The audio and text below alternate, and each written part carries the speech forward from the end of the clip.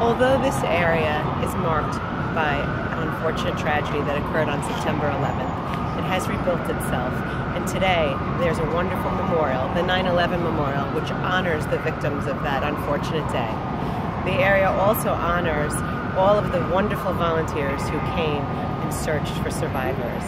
The area has rebuilt itself, and today there is a beautiful Freedom Tower which soars high into the sky, 1,776 feet. It's worth taking a ride up to the 100th floor to see the beautiful panoramic views that this wonderful city has to offer.